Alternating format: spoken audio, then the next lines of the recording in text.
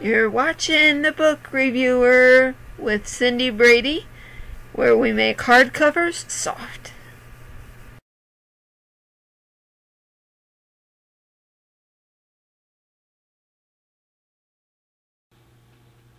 Hello and welcome back to another episode of The Book Reviewer with your host Cindy.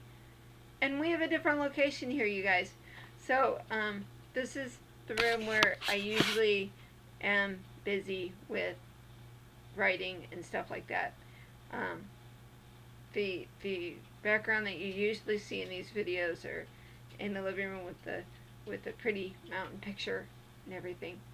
So I decided to do it in here today. But all that aside, I have another book review to share with you guys. So this one is a Christian romance novel. It was quite well written. Let me show you guys.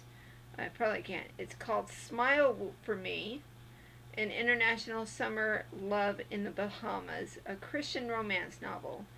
And it is Vacation Sweethearts Book 1. And this is a series that I want to go ahead and do. Here is what this is about. She is laid back. He is uptight. Never the twain shall kiss.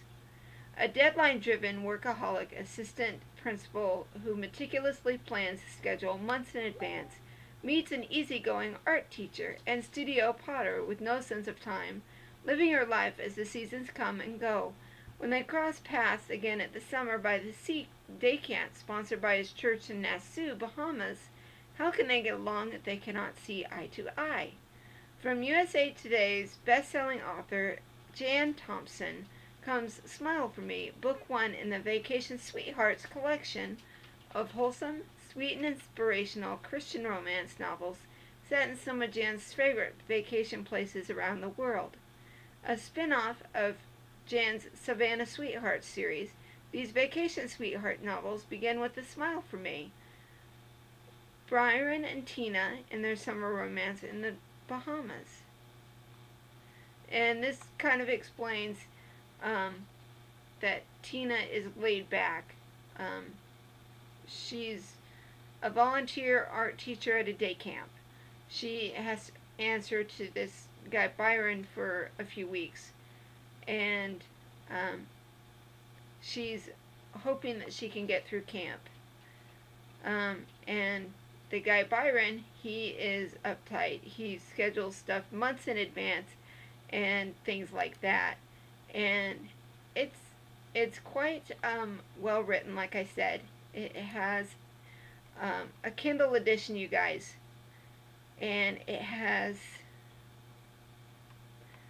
438 pages, and I think it has like 40 chapters, you guys.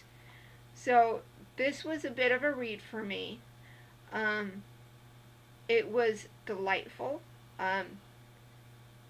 Usually, I think in my welcome video, in my first video, and other videos that I've done, I have kind of written off romance, because in a regular romance novel, you get these short but very descriptive scenes of people when they make love, or between the sheets, or whatever phrase tickles your fancy about that.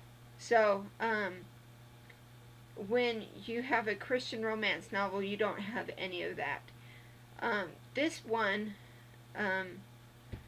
had quite a few biblical references, quoting scriptures and things like that, and they did an exceptional job of weaving the biblical passages into conversations, into the situation at hand, and that was pretty cool. I don't know what the standard is for using text like that, but the Bible is pretty old. It's been around a long time, and people have quoted it without problems, either in conversation or things like that without any problems.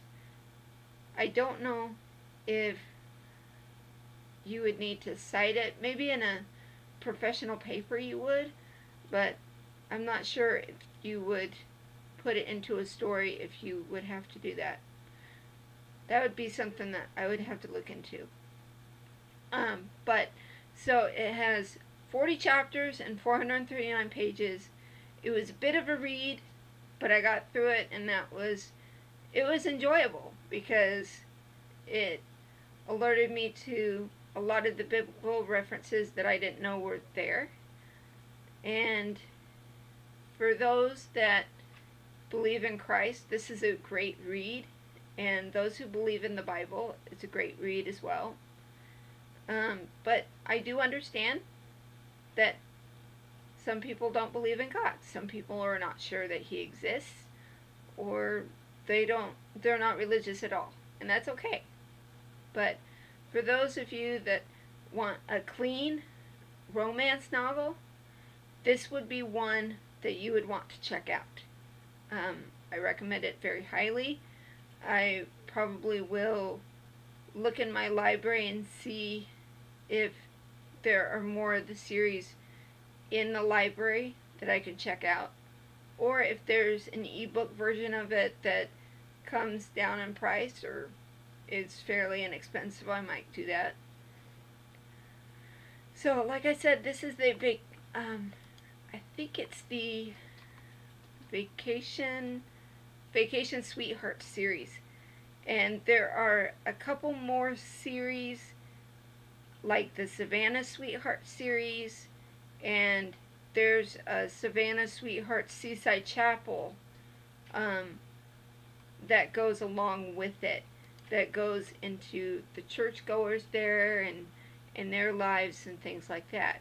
So this was a pleasure to read, and I have looked at Christian romance novels before, and I think I've read maybe one or two that I've liked that I will do a review on. Let's see. So this does have a Kindle edition. There's actually a paperback edition that you can get through Amazon. I'll put an Amazon affiliate link to where you can find it both in Kindle and paperback, and I don't think there's a hardback. I think it's just paperback. But either way, you can get the book. I'll put a link down in the description below so you can find it. I think that's all I have for you today. Thanks for watching. Thanks for subscribing. Keep reading. Don't stop believing. And we will see you again tomorrow for another book review. Bye, guys!